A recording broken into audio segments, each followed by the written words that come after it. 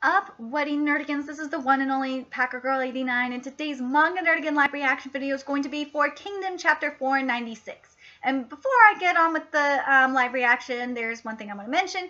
As I mentioned in the previous video, I started doing the weekly Manga Nerdigan podcast, and I did it this past Saturday, and it was fun.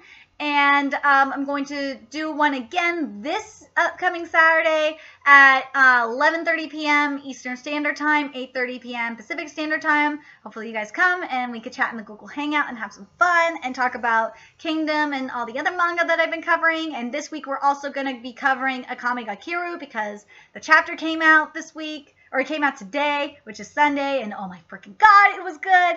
Anyway, let's get to the live reaction. So, last week for Kingdom was interesting. So, we found out that Sei is going to go with a more unorthodox strategy, and I still think that Conky is going to just fucking be in the mountains, just trolling everybody, and I hope Roboku, your motherfucking ass better be in the mountains, because we need a Conky versus Roboku, because Roboku's going to fight Shin at some point, but it's not going to be for a while.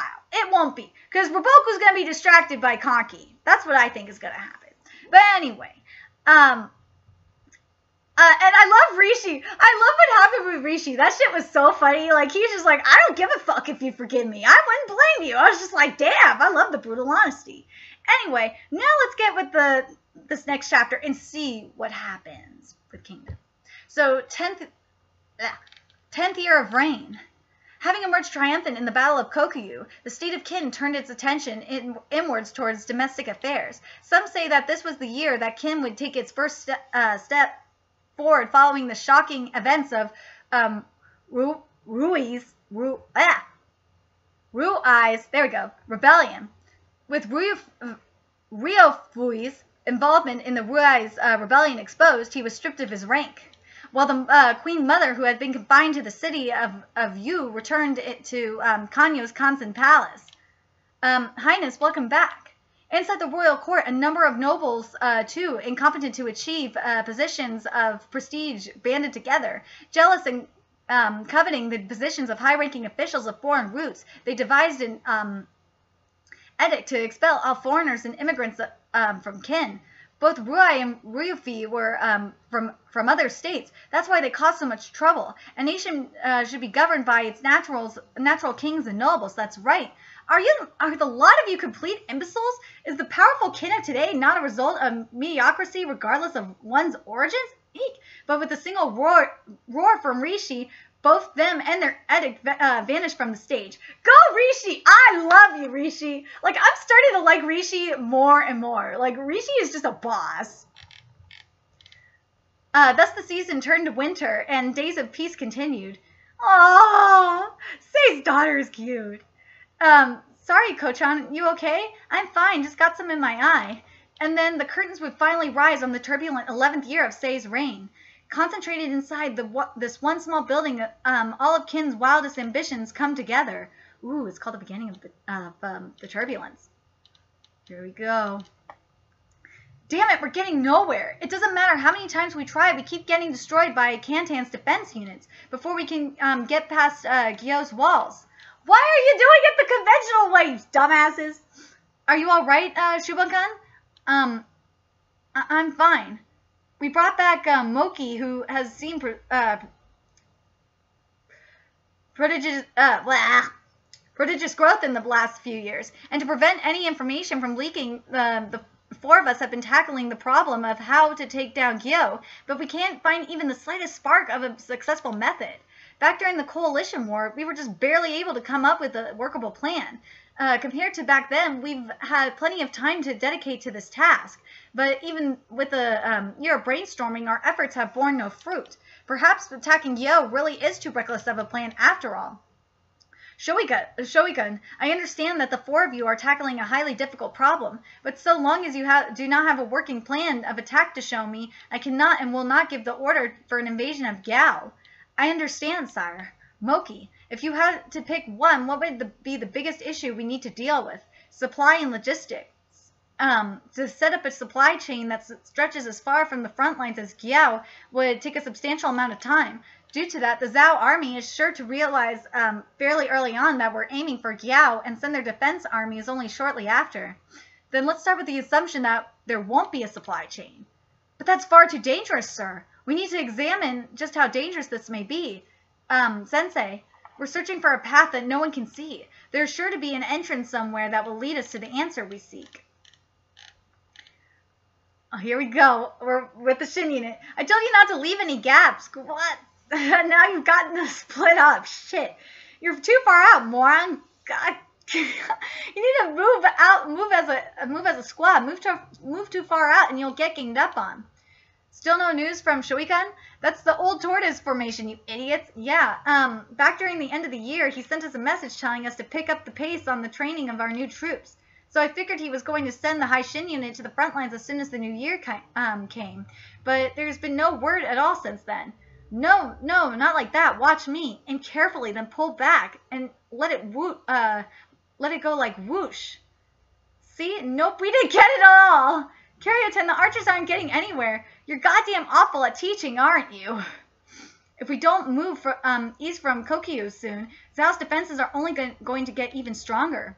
None of our other big armies seem to be making any movements either. What exactly is Sensei up to?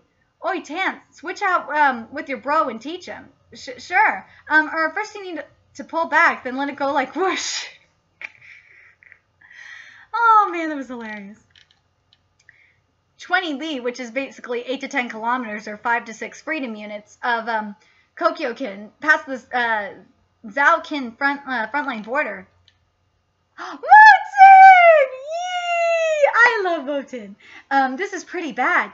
Damn it, so it was true. There weren't any signs of a city there last year. It's not that big, but it's still not going to fall to anything less than an army. I heard about Riboku's fortification plans, but I never imagined it would be to this degree. Even if it's premature, we really need to start moving out from Kokyu so we can interfere with Zhao's plans. Otherwise, the whole of Western Zhao is going to end up in a stalemate, Sensei. They noticed us, but there's not that many of them. We probably can take them on easy. That'll just lead to needless casualties on our part. We came too far out on our own. Let's head back to Kokyu. Yes, sir. Moten-sama, a messenger this far out? It's from Kanyo, a top priority message from the chief. From Sensei? The Gakuka unit is to remain at position at Kokyu, but Moten-sama is to hurry back to Kanyo immediately. What? Weiken front lines Ho planes. These Wei bastards aren't budging as usual. Maybe it's about time we went to them instead. It's been ages. Don't be rash, Kokin. Sir, top priority message. Ohan-sama, orders from the chief for you to return to Kanyo as soon as possible. To Kanyo? Kin Enmin, Haishin unit training grounds. Oh shit, they've learned how to move together as one now. Damn, there's too much of a gap individually. They're rolling right over us. Oh, Rob, what's the matter, senpais? Why don't you stop us if you can't? What? Uh-oh. That smirk! That shit smirk! Captain, message from the chief. He wants you and Karyoten to head over to Kanyo tomorrow. Yo. Oh, Ohan, Moten, you guys got the call too? So it would seem.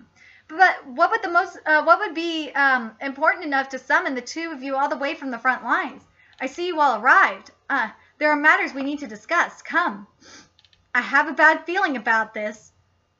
The look on Moten's face is priceless. Right, come on, you three, let's go. Don't act in charge when you're the lowest here. Who you calling the lowest, huh? Oh my god, Moten! I love Moten's face.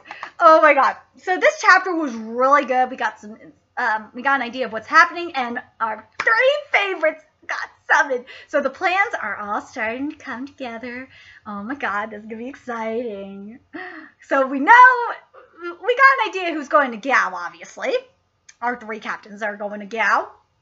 The plan is in set. We're gonna find out what the strategy is next chapter. And I got a feeling after our three captains have their orders in Gao, the orders for Conky to go in the mountains will be fucking set too. I'm gonna know your thoughts about this shit. Anyway, remember to like, comment, share, and subscribe to Nerdigans Inc. And if you love what I'm doing and want to support the Nerdigans Inc. expansion, there's a couple ways you can do that. You can donate to the Nerdigans Inc. Patreon or purchase something off the Nerdigans Inc. Amazon wishlist. Both links are in the description box below. And make sure you follow me on the Twits, aka Twitter. Follow my Twitch channel and purchase some friend me on PlayStation Network. And until next time, my fellow Nerdigans, I will be seeing you later. Bye.